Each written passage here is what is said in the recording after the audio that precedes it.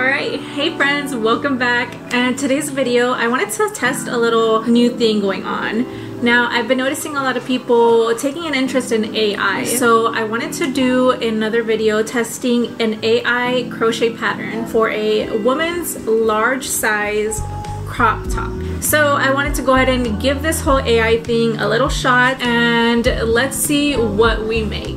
Now, before we get into the video, if you are new here, why don't you guys give that subscribe button a hit. I do lots of crochet on this channel, but yeah, let's get back to it. Alright, so the app that I'm using today is called Chatbox. You literally just ask it any question. This AI program will generate whatever you need as its response. So I originally asked it, and I'll put it up here on screen, I need a crochet pattern for a woman's large crop top. I did like that it gave me the type of yarn that I need, how many skeins, and the type of size for crochet hook that I need, but I feel like the amount of length, like in yards, would have been much better, especially if you're at the store, and a lot of stores don't sell the same amount of skeins in the same amount of yardage. Next, I also liked that it gave you an estimate on the gauge, like how much you should be crocheting with this many stitches and for how many rows. So next, we're gonna go on to the pattern. So it starts off in a couple of steps, and it gives you basically 5 steps for the front panel. For the back panel, it gives you a amount of 6 steps, and then it gives you steps to also put the whole thing together like an assembly. But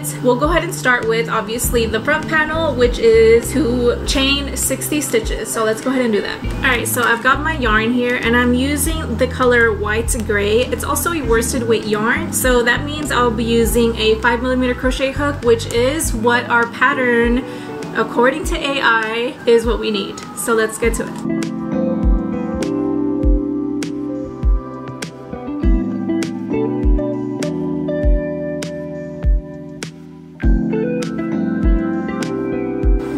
And 60.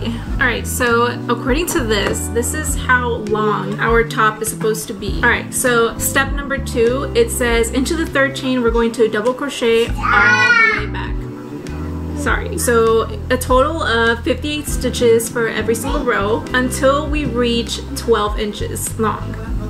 I guess I'll get back to you guys once that's finished.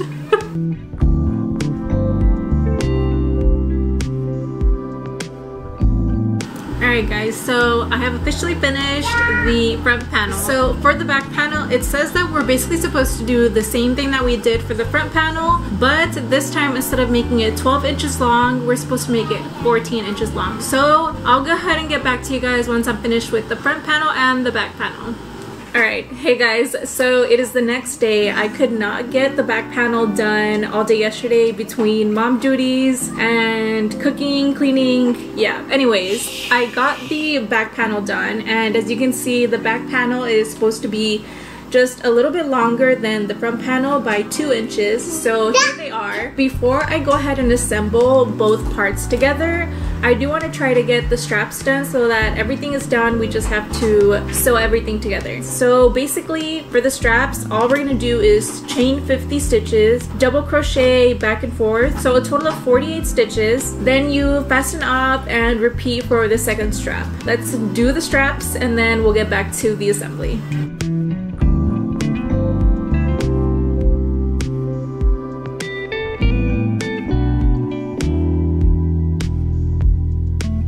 Alright, so the instructions for the straps are weird. So the instructions essentially tell me to crochet until the strap measures 20 inches from the beginning. Now, the length of the strap is already about 20 inches with the 50 chains that it tells you to make in the beginning, but it doesn't tell you the width, like how many rows of double crochets to make. So I guess I'll just make it like 2 or 3 rows of double crochets. Let's just do it.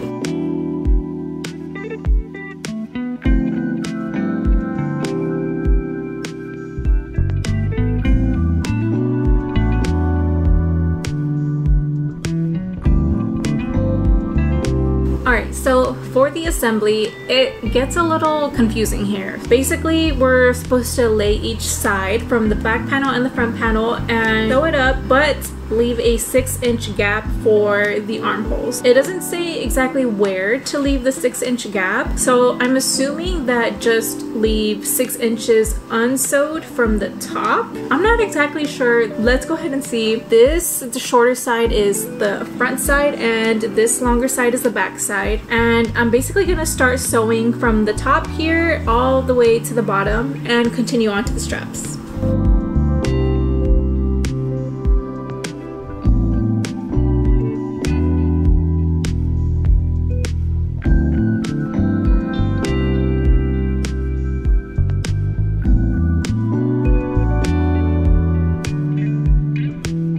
Alright, so this is one side done. As you can see, one side is longer than the other. I'm just gonna go ahead and do the second one and I'll be right back to do the straps. Alright, so now it is time for the straps. So basically, the straps are supposed to be attached 2 inches from the edge, kind of like this. Let's just do it. I will get back to you with the results.